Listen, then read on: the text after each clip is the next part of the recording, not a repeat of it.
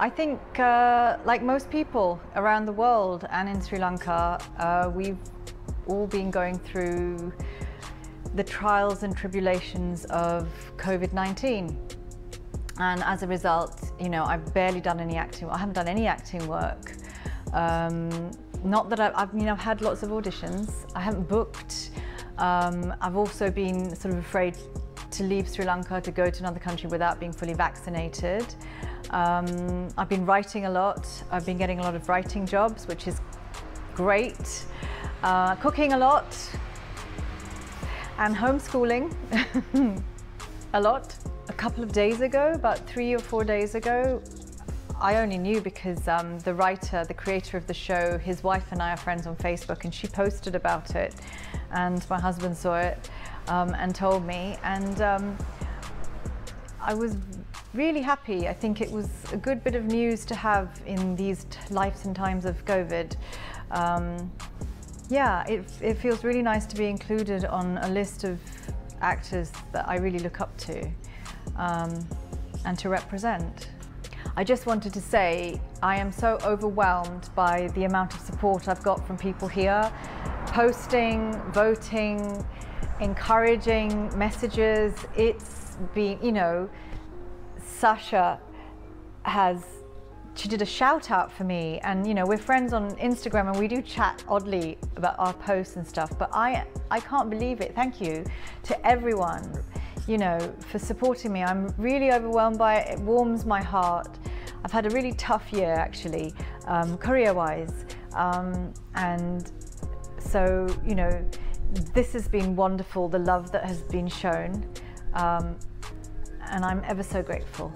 First award in England, but I have had nominations and awards here in Sri Lanka which have been equally exciting, and in Spain.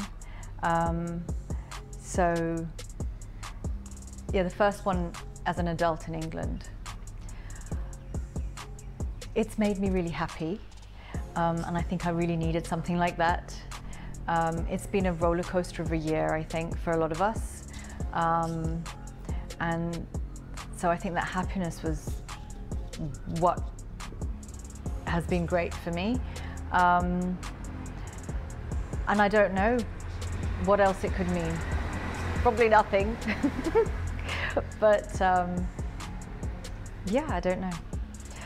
So Mari is a very strong, independent woman. She's very bossy, but she has a big heart. So I've loved playing her.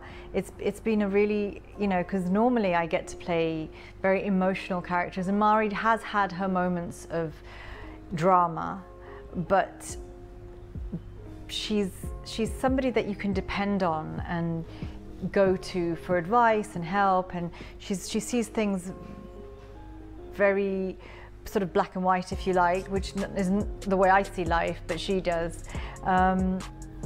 And so it's been great playing her because you don't kind of get bogged down by too much emotion and drama. But actually performing Mari on set and doing all the medical stuff has been quite hilarious.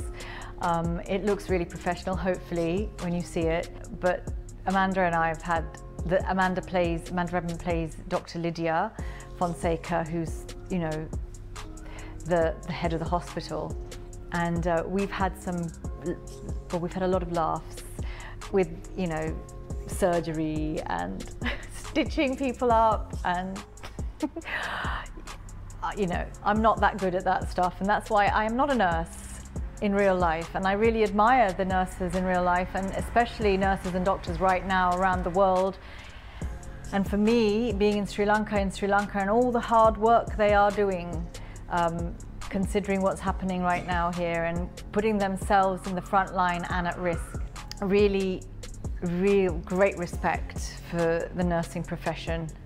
I've always had great respect. My aunt is a nurse. She was a nurse in England. But especially now, what they have to go through and put themselves at so much risk, great respect for them. I am just really happy to be included in this list. I'm up against some big guns there, as you know, Yasmin, if you saw the list. There's some really popular actors and some really super amazing classically trained actors there. So I'm just really humbled and thrilled to be part of that list. Definitely. I can't ever get rid of them. I love them, both of them.